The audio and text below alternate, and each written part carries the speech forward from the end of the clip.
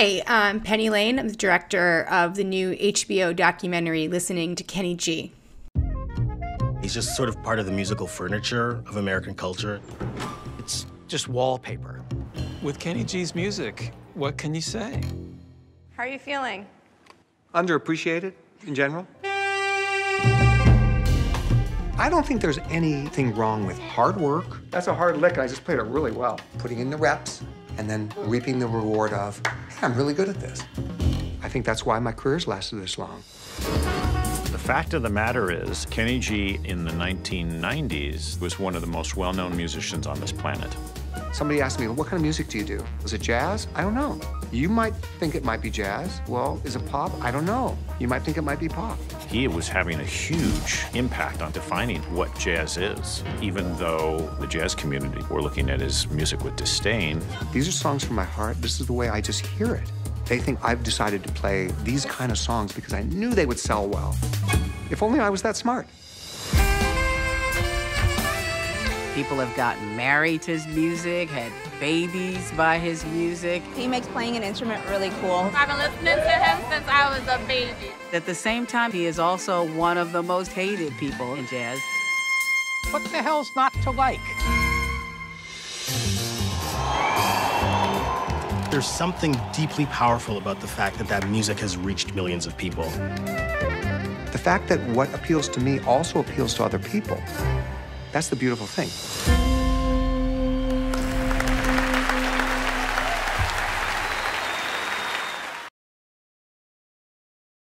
That is a trailer from the HBO documentary Listening to Kenny G. And this is Factual America. We're brought to you by Alamo Pictures, an Austin and London-based production company making documentaries about America for international audiences. I'm your host, Matthew Sherwood. Each week, I watch a hit documentary and then talk with the filmmakers and their subjects. This week, it is my pleasure to welcome the award-winning filmmaker Penny Lane, the director of the HBO documentary Listening to Kenny G. Kenny G, the best-selling instrumentalist of all time, is loved and loathed alike, which in many ways reveals more about us and our artistic tastes than it does the man himself. Don't believe me? Well, stay tuned, and let's listen to Penny Lane. Penny, welcome to Factual America. How are things with you? Pretty good, thanks. Yes, it's great to have you. The film is Listening to Kenny G, available to watch on HBO and stream on HBO Max starting December 2nd. Penny, again, thank you so much for joining us. We usually start with the fairly basic question, but maybe for our audience, just why don't you tell us, if you don't mind, give us a synopsis of what is Listening to Kenny G all about? So Listening to Kenny G is a documentary about why Kenny G is the best-selling instrumental artist of all time and why his success rubs some people the wrong way. Like why certain people really hate Kenny G, basically. Yeah, I mean, he's loved and loathed alike. Mostly loved. It's always important to say, you know, because like, I mean, really, because most of the time when I tell people like what the film is about, they're like, who hates Kenny G? Like, what? Really? You know, so you know, most people on this planet love Kenny G and cannot fathom not loving Kenny G. But, you know, there's a kind of world that I live in that, you know, maybe we could summarize as like cultural elites or something, where, you know, the presumption is that, of course, you understand that Kenny G's music is terrible and, you know, you would never be a fan. But that's not normal. Like, that's not most people's attitude toward him. Okay, so that's interesting, because I was going to say this may end up being one of our most, you know, we've discussed the death penalty, we've discussed all kinds of controversial subjects on this podcast, but that this may end up being our most controversial podcast. But what you're telling me, it may be, depending on who our audience and what our demographics are, I guess. But exactly. In other ways, this could be the least controversial, is what you're saying. Yep, it could be the most popular. Well, we're hoping for that. I mean, and thank you again for making this, because this is, I mean, I was going to say, this is not your typical biopic, if it is even that at all.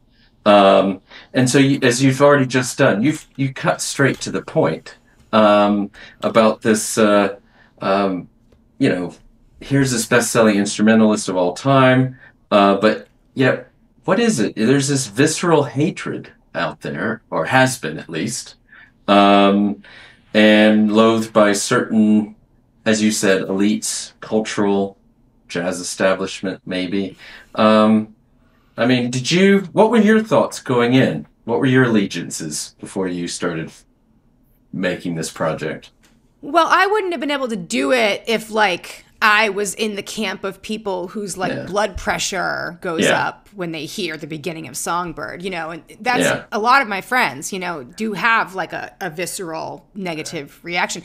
And that's one of the things I show in the film is I actually, you know, kind of force these music critics to listen to his music, and we kind of watch their faces, and it's just kind of like they're grimacing, and, you know, Ben Ratliff looks like he's trying to like hold it far away from him. Like, you know, so I'm not in that camp. Like, I'm not a fan. I don't like love this music. It was, you know, certainly I grew up in the 90s, like being into like what we then called alternative music. So it wasn't like, you know, certainly at that time I would have said like, oh yeah, hate that, you know, music. But I don't get mad about it. Like, it's not, it doesn't upset me. It doesn't offend me. So for me, like, I had a little bit of fun with like looking at that anger and kind of laughing at it, because it is kind of funny. Like why should it be the case that like this incredibly inoffensive music would cause so much anger? Like, it's actually funny. So that was my attitude going into it. Is like, this is kind of funny, but it also gets at something deep. Like, trying to answer that question, I think, will tell me something about the nature of music and personal taste and identity, and like how we think about those conflicts, and like what is good art and who gets to decide. So that for me was the value of trying to answer the question of why certain people get so angry about him. Well, I mean, since we're on this topic, and it was something I was going to ask you later, actually coming back from the break, but why do you think, I shouldn't say so many, why do you think there's this core group of people who can't stand his music or have this reaction to him? I think it's generally people who have like a deep love for jazz. You know, they have like a real investment in like whatever version of jazz that they have an investment in, and they see this guy who's doing none of the things that they think are important, like really just kind of hollowing out anything that would be good or valuable about jazz, and replacing it with something they think of as being quite soulless and dumb. And then the worst part is, now all that would be fine if he were not the most successful living jazz artist, you know, by like a landslide. Like, all that would be like offensive to them on some level, but the anger, I really do think, comes from his success. And again, I get it. Like, I feel this way about things that I feel this way about. It just isn't jazz and Kenny G. Like, we all have our like little camps that we're in. And there's something very upsetting about when your opinions about art are kind of proven wrong by the marketplace in some kind of way. Like, it bothers people. It bothers one when that happens. Or is it they don't even think they've been proven wrong? It's just that the rest of society doesn't get it. Is that an element of that? This is so depressing, because that means everyone's dumb. You know, why is everyone so dumb? Why don't they have good taste like me? You know. And, you know, I thought it was really important to try to, like, deal with the music as music. Like, I was trying to kind of create a kind of music criticism piece. Like, that was kind of my approach. As you said, it's not really a biopic. Like, there's biographical elements, but they're only there if I think they can help illuminate the music. Like, what is this music? What is going into it? How are people hearing it? Like, what is the context in which you hear it? How does that affect your associations with it? Like, you know, if you heard it first at your parents' wedding, you're going to associate different things to it than if you heard it first in an elevator, you know? So all these things are like really important. So, so I just tried to like bring as many different points of view to the music as I could. Like, what are all the different ways we could consider this music? And so why tell this story now? What is it that said we need a Kenny G doc?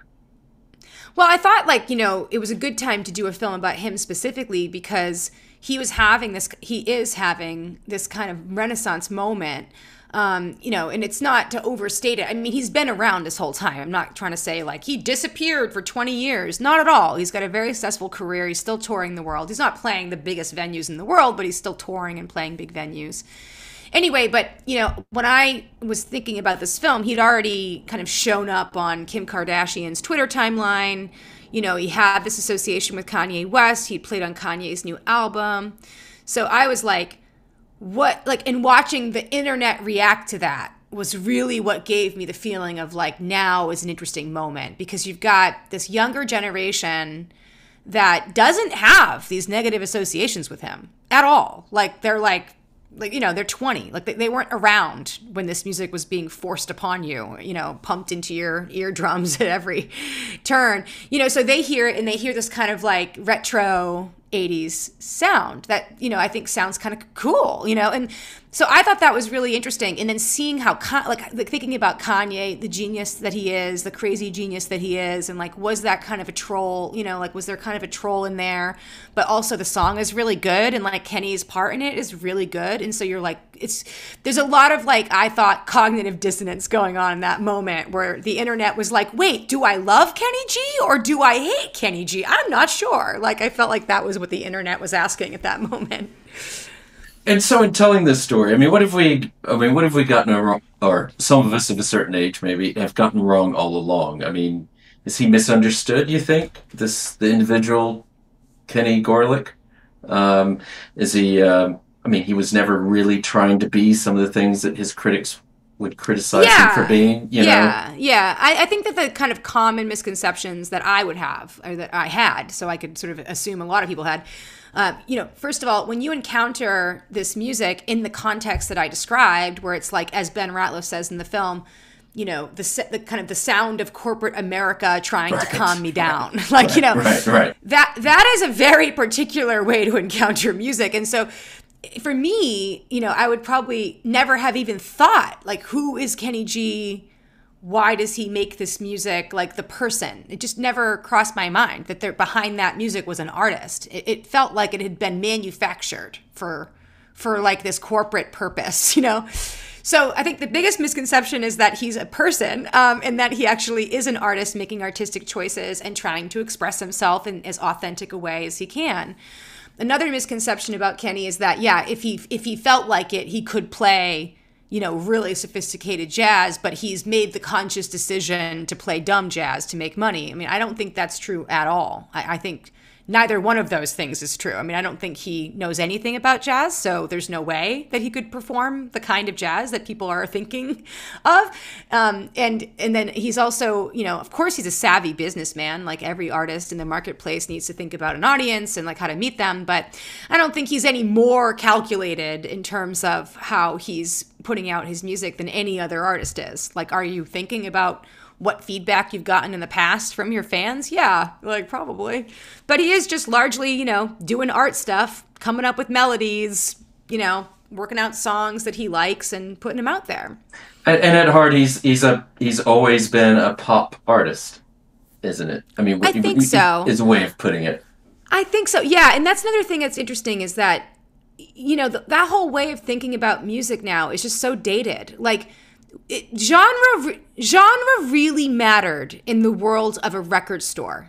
Like, it really mattered what section, yes, or radio. It really mattered what station you were on or what section you were in, because that determined literally who was going to see it. Like, because I didn't go to the jazz section when I went into Newbury Comics. I went to like the indie rock section. Like, you know, so that's not how it is anymore. Like, people don't access music that in that way. And so now it kind of, there's so much less at stake with the question, like, is this jazz? Is this pop? Is this R&B? Is this a crossover? Like, it kind of doesn't matter the same way as it used to. At least that's my hypothesis. It doesn't seem to matter as much.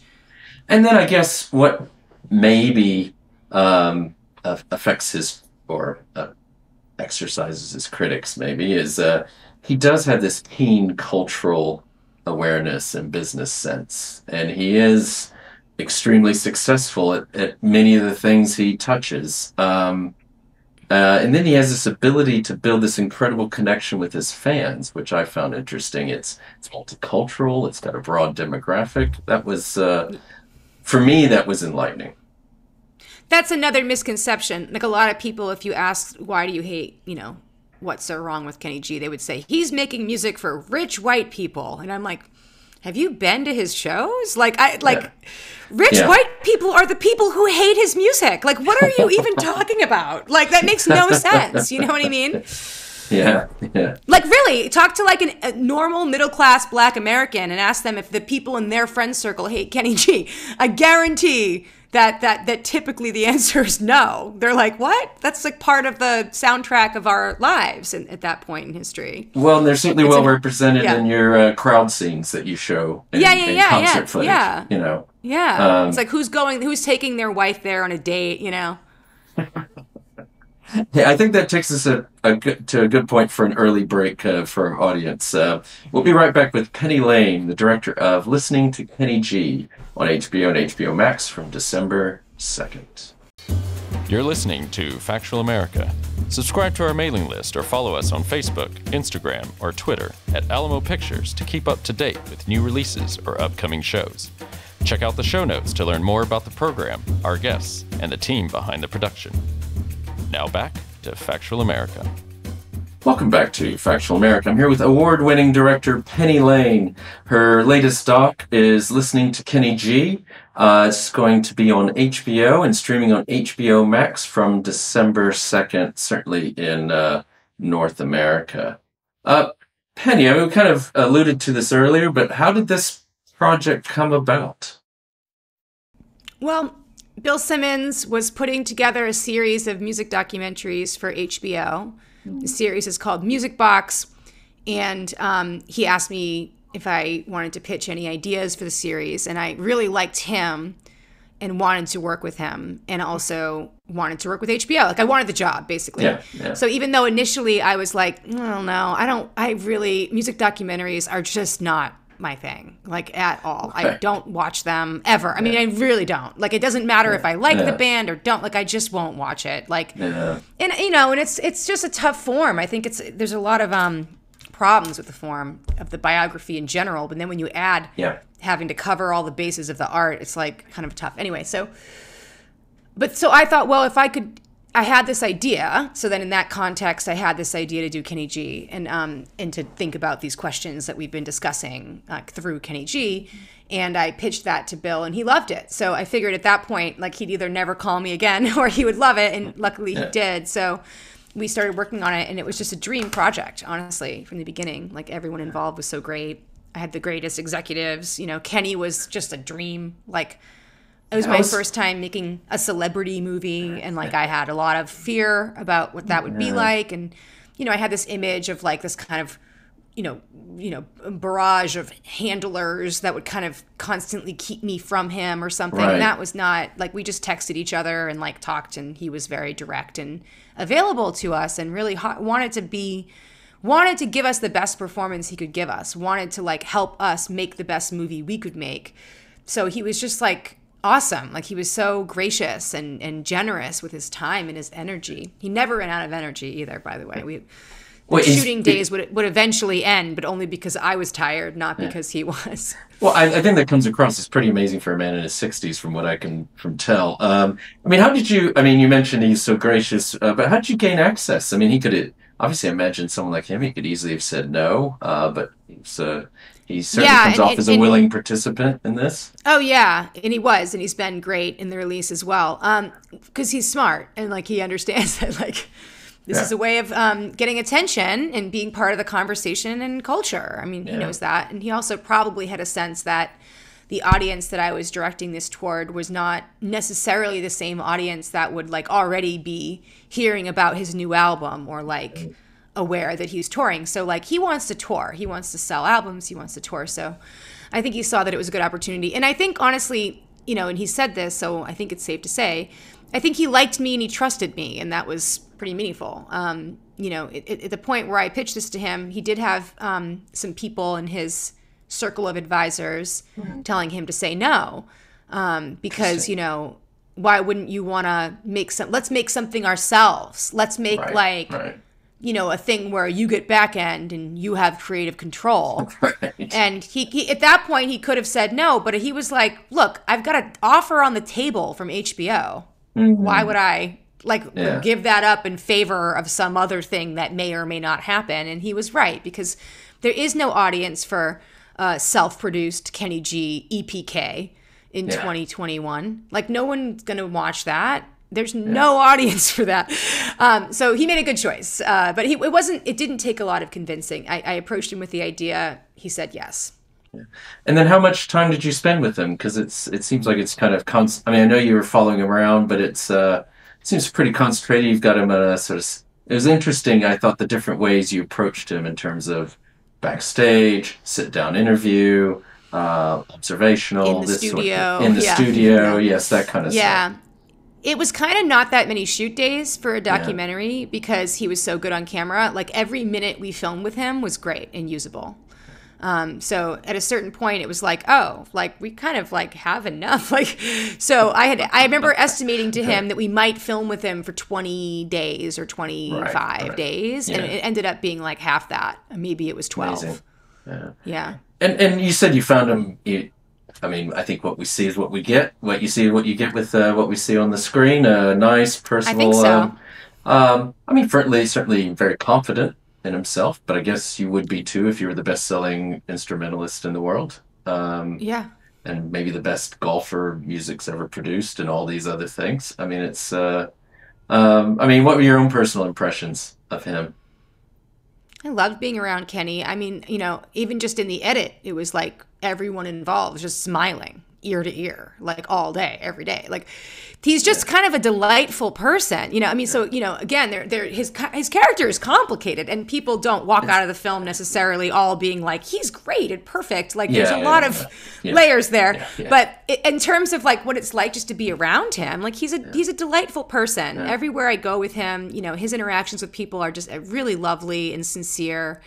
And he, as you said, what you see is what you get in a very real way with him. Like, I never saw like some other version of Kenny. And obviously, again, I don't know his soul. Like, I've spent a few weeks with him. But, the consistency was there. Like, there was never any other person that would show up when the camera turned off or something. I mean, he strikes me in that way, he is a bit guarded. We don't know what his soul is in that sense. And I guess he's always been a Kenny G. There's always been this persona that's Kenny G as well. That I think so. Yeah, and that's fine with me. Like, my goal in the film was not to be like, let me peel back the layers and that wasn't my interest. So I was kind of like, for me, like, getting an accurate read on his self-presentation is fine. Like, that feels like enough for me. How he wants you to think about him feels very informative. Like, the thing he cares about the most is he wants everyone to know how hard he works. Yeah. That's like that's the thing that he wants you to know. Like, if there's one thing he wants you to know, it's that, like, he works really, really hard, and he is putting in those hours to try to be the best Kenny G he can be. If there's one thing I'm taking away from this, is that he practices 3 hours a day. I mean, he mentions that. I don't know how, but was this always your aim to tell the story this way? I mean, this folk, bringing in the critics and fans alike, and how you told the story. Is that something that evolved as you started filming and working? I would say what evolved was Kenny, right? So, like, I had this idea that was very conceptual. It wasn't about like Kenny G the person. It was like kind of using him as like a screen upon which I could project these ideas and explore these themes. But I wasn't thinking a lot about, like, who is Kenny G as an artist? How does he think about music? How did he become a musician? Like, all that stuff was not. So what evolved was really the more traditional biographical elements. Like, those made their way in a way that I was like, oh, like, I wasn't really expecting that. But, he's so fascinating that once you've got him, it'd be insane to not try to learn more about him because he's so interesting. Like, it would be like negligent as a filmmaker to ignore this fascinating person and try to get to know him. So the film ended up being quite tricky in post to find the balance. Like, how much do we want to hear criticism? How much do we want to hear praise? How much do we want to hear about Kenny's story? How much do you want to hear about, like, culture at large? So that was the challenging part, was really trying to find those that balance and trying to negotiate how people are thinking about him from, like, scene 1 to scene 2 to scene 3. Like, what are the things about him that annoy people? Where do I position that? How do you give a sense of an arc to this person. Like that, all that kind of stuff was more challenging than all the production was really fun. Yeah, and then, I mean, at the risk of not being balanced, if we go back to these critics and these academics you brought on, I mean, these, did you find that they slowly, begrudgingly started to acknowledge maybe there was something more to Kenny G than they would like to admit? I will say, I won't name names, but a few strike me as being a bit caricatures of themselves in many cases. I won't say who, I would say that, like, yes. So two things. One is that I only cast people with nuance, like people who I knew were going to come in and be able to think on different levels. Like, I would never have cast somebody to come in and just bash Kenny. So, like, the film kind of creates a bit of an artificial feeling of an arc for the critics, like as if like they all kind of come in mad and they all kind of leave less mad. But that's artificial. I mean, that's filmmaking. You know, in reality, they came in very much doing like a on the one hand, on the other hand thing. And that was why I picked them, because they were all people with senses of humor who got it, like who got that, like talking about Kenny G was actually really interesting, and who were willing to go there and like kind of play with me and like, you know, play around. And like those interviews were really long and they were very informal. And I think the listening aspect really loosens people up and like puts them in more of a casual conversational mode. And so we went really deep. Those interviews were really fun. And I wish I could have used even more of them, you know, but it's only so much you can cram in there. But I mean, I should add for our listeners, if it hasn't come across yet, and I do mention this in the intro, but I laughed out loud several times during this film. I mean, this is a humorous take as well as serious look at a lot of different things. Like all great docs, there's many facets to them. And I thought this was extremely, I mean, really enjoyed that aspect of it. I mean, it was just kind of, it wasn't what I was necessarily expecting. What was I expecting? I don't know, but it was not the film I was expecting, and I was so thankful for that. And I guess you didn't reach out to Pat Metheny then, if. Oh no, we did actually. Oh, did you? We reached out to him. Yeah, we thought about it a long time. Like, should we reach out to Pat Metheny? Like, whatever. And I thought we should, because we made his letter such an important. Like, he wrote this, for people that don't know, he wrote this like incendiary, basically message board, like a message board post. You know, in the year 2000, that was like very against Kenny G, and it went viral, and it like is still viral. Like, you know, to this day, like if you go on Twitter, someone is sharing it right now. Like it's very. It's had a lot of staying power, this message board post from like 20 years ago. And I think it's because, the sort of his feeling that he has in it is very well expressed. And I think a lot of people felt that way. And a lot of people were increasingly annoyed by this person and felt that this Louis Armstrong duet went too far. And so I think he put voice to a lot of people's frustrations. Anyway, so we did approach him, and he very politely declined, and that was fine. I thought it would be interesting to ask him questions about it, only because I kind of wonder, like, I mean, I assume he's surprised that this blog post, like this message, like think about the internet in the year 2000, like when I was, I don't think you would think like this is something that's going to last for all eternity. Like I have no idea how he thinks about that now. But it feels like a quite lasting legacy that he has left on this earth. And I was curious about that with him, but I actually love Pat Metheny's music a lot. My producer does as well. We are Pat Metheny fans. Yeah. That's the weirdness of this whole project, you know, that Pat Metheny wouldn't be in a movie that a Pat Metheny fan likes, you know, it's all very confusing. Yeah, it is. It is all very confusing. And I have to put my hands up. I certainly was not, well, I may have even been a Kenny G hater in my past, so I'll have to. I do have to become clear with that. But I do think, for all the reasons that we won't go into because we're running out of time, but your film so wonderfully explores, I think, for how we all get wrapped up in a sort of zeitgeist and cultural whatever it is that we get wrapped up in. Certainly, as we're growing up and. Establishing our musical tastes. I mean, Kenny, Penny, sorry, but Penny, continuing. Is this film a continuation of a trend for you? Is there a trend here? Some, I guess, probably Kenny's critics would say, Nixon to Dr. John Romulus, Satanic Church, Kenny G. or what's next for you? Well, right now I'm making a film about altruistic kidney donation, which is also known as Good Samaritan donation. I'm a Good Samaritan donor. I donated my kidney to a stranger in 2019. Wow. And I've been working on this film about it ever since. It's personal and, kind of ethical and whatever. It's cool. It's a cool movie. I don't really know how it's going to turn out. I'm pretty early in the process. Yeah. And some other stuff I can't talk about. But yeah, I'm just always looking for surprising, I think, angles on things that are important to people, and trying to find surprising ways to address those things. I think no one. I'd like to believe that no one else would have had this idea for this Kenny G film, and and that somehow that's my thing that I'm good at, is that somehow I'm good at making films that only I would make. So yeah. Well, let me second that, and thank you so much for making it, because it's we have a lot of great docs on here, but it's one of the most enjoyable ones I've seen recently, that's for sure. So I do appreciate that, and I want to thank you so much for coming onto the podcast, and just to say thank you again, Penny Lane, director, listening to Kenny G.